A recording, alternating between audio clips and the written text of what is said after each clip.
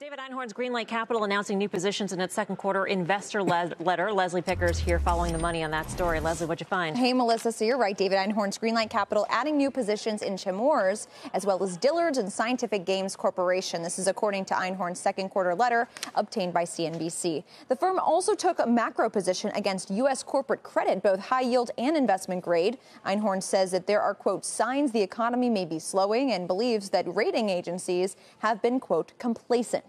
Einhorn began his letter with a short case study of Chewy relative to Pets.com, saying, for those that think the 2000 bubble was the big kahuna, consider Chewy, which went public in June 2019. He did stop short, though, of saying whether he was betting against Chewy and noted that Chewy's market value is more than 30 times Pets.com's at the peak, and he implied he believes that multiple is quite high.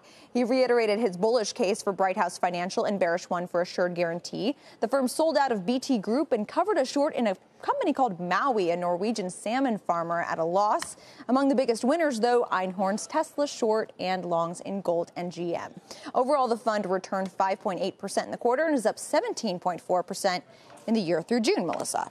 A couple of positions caught my eye. Chewy's is an interesting one. It's certainly been beaten down, and it's caught up in this whether it's exposed to these forever chemicals and the lawsuit. There was a spinoff from DuPont, and so the question is, how much did DuPont actually know when they're spinning off Chewy's about the liability there? There are a lot of claims against this company. We heard at the Sohn conference back in May, Larry Robbins actually took the opposite side of this trade and was betting against Chewy's for that reason. And Einhorn in his letter says he believes the liabilities associated with some of the class action lawsuits of those chemicals will be in the millions as opposed to the billions, which is what the bears have been really betting against.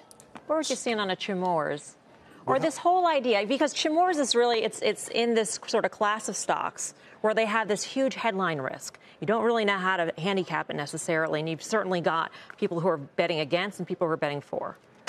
Yeah, it can't keep a lid. We look at Arconic, in the UK where everybody's betting against it. But here's what will happen. Even if it's in the billions, they'll announce it's in the billions, stock will trade down, they'll do an offering, then it's off to the races. So, those things just don't matter that much. They're events. They take years to settle.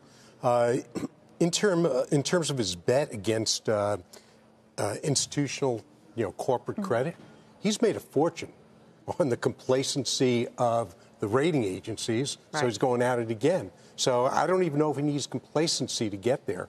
But because you're at historical lows. So to me, it's just a waiting game when they go. He could be waiting a long time, however, because default rates, they're not there yet. They haven't picked up. Well, he waited a long time for Tesla. That's true. That seems to be finally paying off That's for him. true.